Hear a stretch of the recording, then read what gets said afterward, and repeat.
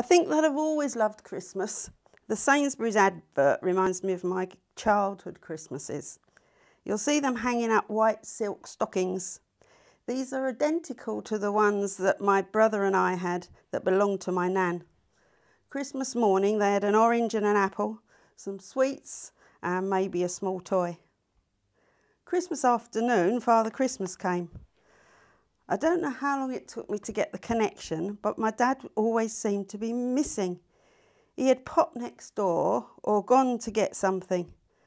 That was when we had our main present. Nothing extravagant, an umbrella one year, and another time a little wicker basket with some woolen knitting needles in. Now Christmas is very different. For us it was about giving. God gave us his son, and so we gave things to others. I can remember writing out and illustrating my nan's favourite carol, or learning to play a hymn on the piano to play for her. Sadly today for children it's often about getting. Even if they buy something for their family, it's from money that a parent has given. The Bible tells us that we are happier giving than receiving, but at Christmas today, so many miss out on that happiness. I love Christmas cards and letters that are in them. I know that they take a long time to write and then you have to post them, but it's so great to keep in touch with friends that you've made over the years and you can look at them all the time. You don't have to wait for social media. I do find it a bit sad when people say they're not sending Christmas cards, they'll be giving to charity instead. Why not have a little less food and drink and give that money to charity rather than not keeping in touch and greeting friends? My most memorable Christmases were in Uganda. Denise and I would drive down to the hotel where we'd have dinner and throw sweets from the car, and the kids would appear and gather them up. But my most lasting memories are of 3 children. They all had HIV and were orphans who came to our day centre. Justina was about 13 and had been admitted to hospital. When we got there to visit, she'd been discharged, so we went to her house. It was smaller than a garage and in the Kampala slums. In the house lived about 6 or 8 people and they cooked in a little pot outside. They had so little but wanted us to share with them. Justina couldn't read or write and didn't even know when her birthday was. We'd agreed that she could share mine, but sadly she died before we could celebrate. She was very talented, and I had taken her some wool thinking she could crochet something to sell to get some money for herself. Oh, she did some beautiful crochet, but she insisted that it was a present for me. Molly was a bit younger, about 10, and lived with an uncle. She went home from the centre before Christmas to find that they'd all gone to the village and she was left alone. Denise had bought them all some biscuits, and I think that's all she had to eat. She came back to the centre between Christmas and New Year, and so after checking with the social worker, we invited her to stay with us.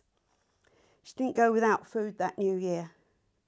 Molly did have the medication to combat the HIV, but it was all too much for her, so she's now enjoying the celebrations in heaven.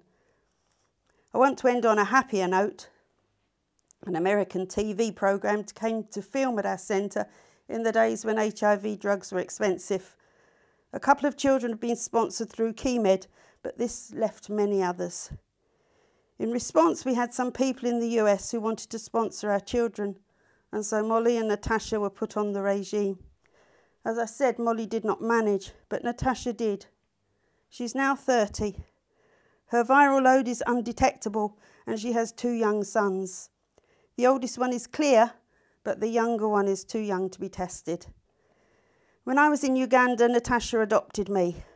Over the years, we've kept in touch, now via WhatsApp, and I hope it's not too long before I can go to visit my grandsons. This is what she WhatsApped to me when she heard about her viral load. Forgot to tell you something nice. When I went to see the doctor my last visit, my viral load was undetectable. I was so happy. Felt I should share with you my joy because you have been there for me since day one. When she was really bad, the doctor used to bring her into my office and she would curl up in the corner. Back to Natasha.